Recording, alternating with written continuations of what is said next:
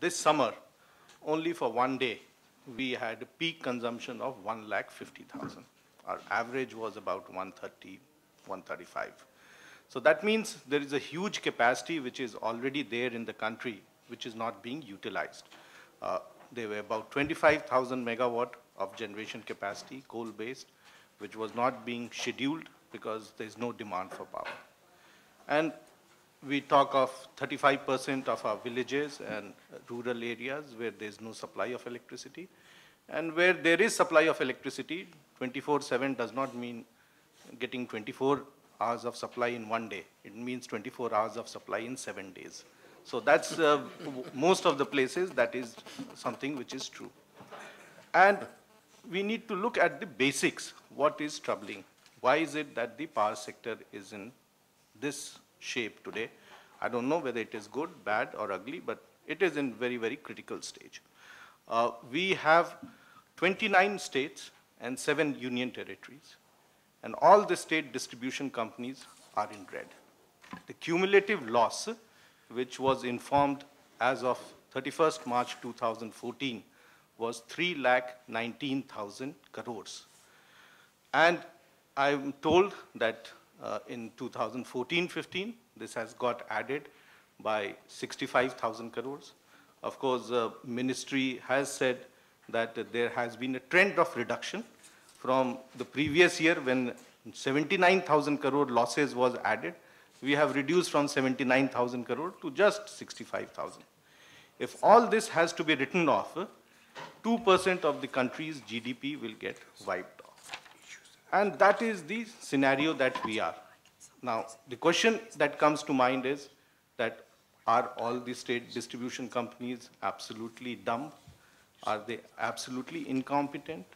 Or is it that there are other players who have added to the confusion and have created this mess? And we need to clean this mess. If we are talking of 1,75,000 megawatt of renewable we need to add, if we are talking of smart grid, if we are talking of new technologies, because with a loss like this, there is no way that any distribution company will have money to buy any power. Let it be coal-based power, let it be renewable power. So I don't think we can kid ourselves and say that this is going to come and this anyone will buy. And everyone has added to this because as we have seen in the presentations also, distribution is in the last. It's given the least importance. Everyone talks about the new things, the renewable, the coal, the gas, the generation. Distribution is a poor man's baby and let them go and handle it. But the fact of the matter is that if the distribution companies are not going to be financially viable, there is nothing that will happen. No generation capacity will get added, no transmission will come, no renewable will come, no smart grid will come, no smart metering will come, and we need to handle this. Now, when we look at these things, there are 3 components why distribution companies are not doing good. One is, of course, there are a lot of incompetent people in distribution companies, and they have very many vested interests. And that is one of the reasons, and that governance and administrative improvements have to be carried out. The cleaning has to take place, and it has to take place, which the ownership has to be taken. The second is that we have a large number of PPAs, and large number of PPAs which are for lifetime. So when we talk of that we can go and buy renewable power, there's no way that you can go and buy renewable power. You are stuck with PPAs which are at 5 rupees, 6 rupees, 7 rupees, and you are stuck with them for life. You are not stuck for them for 1 year, 2 years, and it's a take or pay obligation. There are 25 years PPA which have further been extended for life, and there's no way that you can come out of it. There is no mechanism in that you can terminate those PPAs, and whether we like it or not, you are stuck with them. The second is regulatory commissions. We have set up regulatory commissions in states. We have Central Regulatory Commission. We have APTIL. The structure is fantastic, but the accountability is not there. We have CERC with more than 800 cases, which this is what happens when you question regulators. We have CRC, which have cases which are 6 years, 7 years old. I'm told there are 300 odd cases which are more than 5 years old. There are cases which are 9 years old also. So until and unless we clean up that, there is a sense of accountability. We have state regulatory commissions who have not fixed tariff for many years. While we get, we can pat ourselves on our back and say that there was an APTEL judgment and it said that state regulatory commissions have to pass orders, tariff orders every year on 1st April. It has more been on paper than on actual usage. And until and unless regulatory commissions pass orders every year, tariff orders, which are cost reflective, it will be no way that we will have a scenario whereby the DisComs will have money to put in the necessary technologies. In fact, the regulatory gap between the average cost of supply and the average revenue realization has been about 75 paisa to 1 rupee. And until and unless this gap is reduced, there is no way. It's a question of how much bleeding you can do. Can we make this 3 lakh 60 or 70,000 crore, 5 lakh crores? Can we make it 10 lakh crores? It's a question of how much loss more can you sustain and how much can the economy sustain this sort of funding that goes on. And until and unless the regulatory commissions take ownership of it and sort this out, I don't think we can really come up with a sustainable power sector. The third is also on coal. We discussed about coal and we discussed about the renewable cost of power. The coal prices and the transportation cost in 5 years has gone up by more than 100%. And the more the distance, the more is the cost. The quality of coal has been very bad. In fact, though they say that it is a X quality coal, by the time it reaches, it becomes X minus 100 or whatever. So until and unless that transparency comes, the coal plants will continue to bleed and continue to charge distribution companies at a very, very unaffordable rate until and unless the cost parity comes in and they bring in technology to ensure that the coal is tested both at the loading station and as received, and the difference should not be so much. So there is an issue about coal and the transparency of how the pricing of coal, because unlike power, coal prices are not regulated. So you have an input which is not regulated, the outputs are regulated, and that's the challenge that one is facing. The other issue is about the renewable. I think in spite of all this, there is huge amount of interest amongst all the states in bringing in renewable power. Now, whether it is through rooftops or through RECs or buying bulk power to meet your RPO obligations, state after state have gone for it. And whether it is, again, it is not only restricted to just one form, that is solar.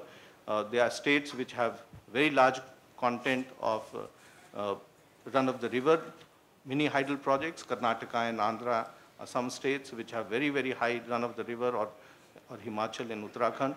Or there are states which have also met their obligations with wind energy. So in spite of all this, it's happening, but the pace at which it is happening is very, very slow. So if we want to have the vision of 5 years, then we need to change, and the paradigm shift that needs to happen is that the power sector has to be seen in totality and not in isolation.